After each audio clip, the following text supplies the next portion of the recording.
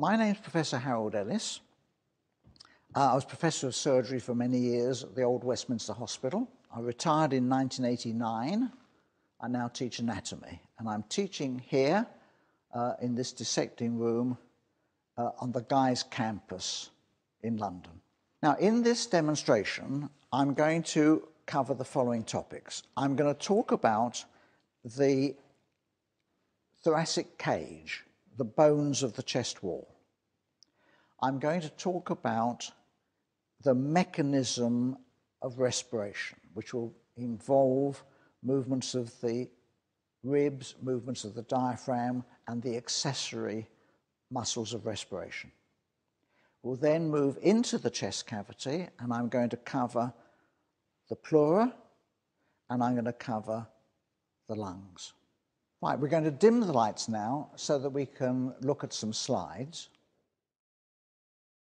Here we can see the bony skeleton of the thorax from the front. We have the manubrium, the handle, the body of the sternum, and the xiphisternum, or the xiphoid, joined together by cartilage. These are cartilage joints. As the subject gets older, about 40 years onwards, these joints often ossify, so you'll frequently see a specimen where the manubrium, body of the sternum, and the xiphoid is one solid bone. And here we have the 12 ribs. The first 7 ribs are called the true ribs.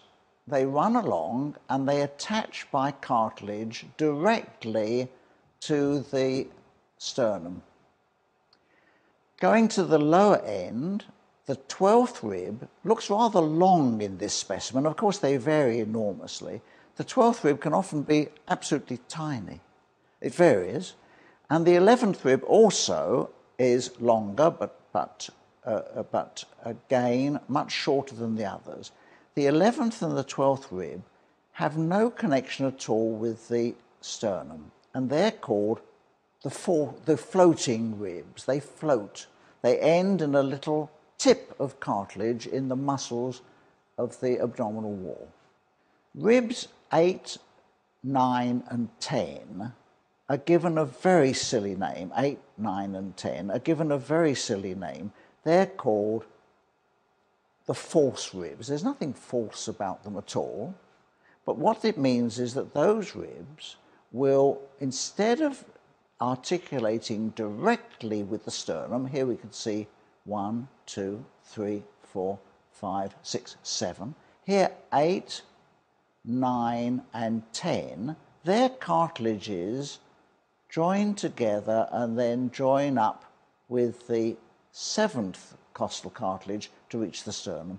So I'm sorry to say that 8, 9, and 10, false ribs, silly name because there's nothing false about them at all. Now, the sternum develops in the fetus in 2 bars of cartilage, the sternal bars, which then fuse together.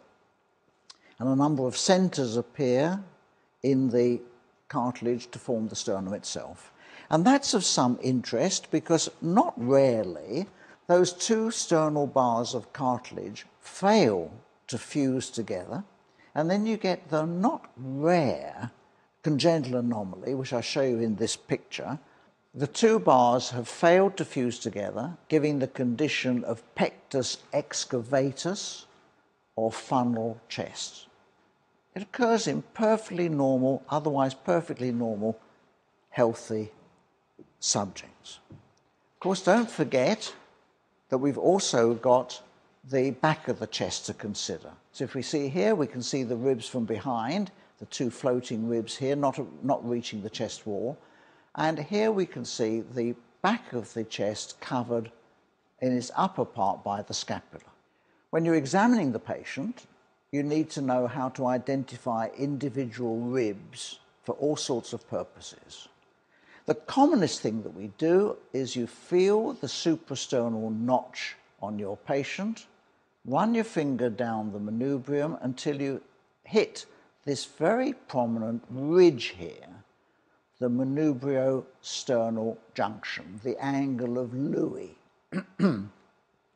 Slide your fingers to one or other side, put one finger above and one finger below, and you are feeling the second rib. From there, you can count down progressively down the ribs. Why not start with the first rib? You'd think that's the logical thing to do. Well, the first rib, of course, is buried away, if you feel yourself, under your clavicle, and you can't identify it. So you have to use the angle of Louis to find the second rib. Are there any other useful landmarks? Well, from the front, you run your finger down the side of the chest and you come to the subcostal margin here. Can't go any further down than that. In the mid-axillary line, you hit this, which is the 10th rib. The floating ribs are too far behind, you don't reach those. So you can identify the 10th rib on yourself. If you feel the 10th rib and then count upwards, you'll come to the angle of Louis and you'll get back to the second rib. All right then. When we're looking posteriorly, if you feel the spine of the scapula, which is very easy to feel on yourself, easier to feel on a colleague or on a patient, that is over the third rib.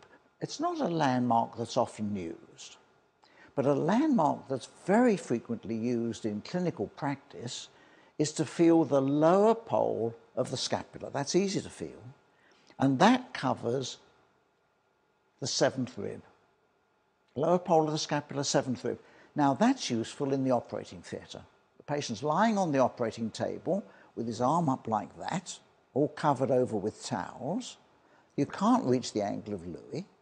You can't get down to the lower border of the chest wall, T10, but you can feel the lower pole of the scapula, and that very accurately is over the 7th rib, and you'll see the thoracic surgeon using that landmark to make his incision in the appropriate intercostal space.